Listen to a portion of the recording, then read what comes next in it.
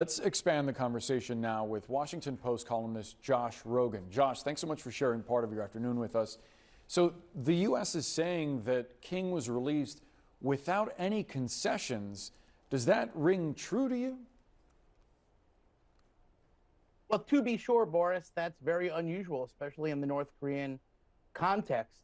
Charles Robert Jenkins, an Army soldier who defected in 1965, was held for 39 years and used for propaganda, forced to marry a Japanese wife, have some kids, before they eventually let him out. Otto Warmbier, American college student, was taken hostage in 2018, returned 18 months later on a stretcher in a coma, and he died 6 days later. So Private King is a very lucky man who did a very foolish thing by running across that border. And it's true, as Alex said, that it took extensive machinations by the U.S. government, the Swedish government, and the Chinese government, not to mention the North Korean government, to orchestrate this release over the last couple of weeks. And according to administration officials, he's in good health and good spirits.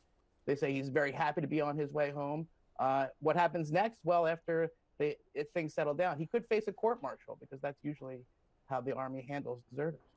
Yeah, you mentioned the machinations by China and South Korea, Sweden included in there as well. What kind of deal-making goes on in a situation like this? Because I'm still in a bit of disbelief that they would let him go, given their history, in exchange for seemingly nothing. Right. Well, most of the negotiations were logistics. According to administration officials, Swedish officials had to fly into North Korea, and then they had to accompany him all the way to the North Korea-China border. The U.S. Embassy had to coordinate with the Chinese government to pick him up on the Chinese side of that border and then get him out of China. And so all of that is a huge logistical operation. As for what why did the North Koreans let him go? I think that's the $64,000 question.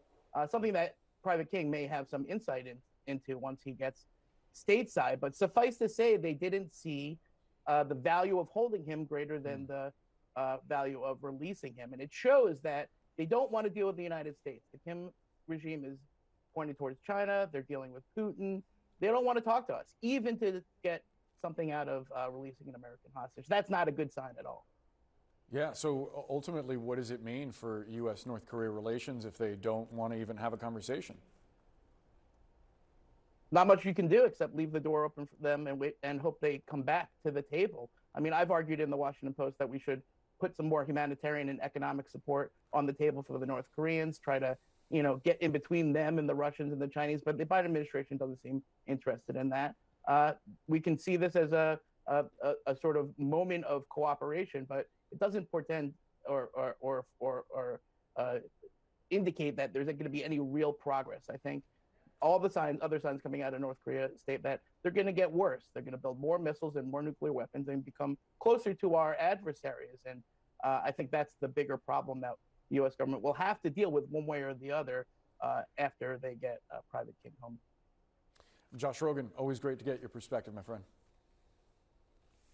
Anytime. Of course, Brianna.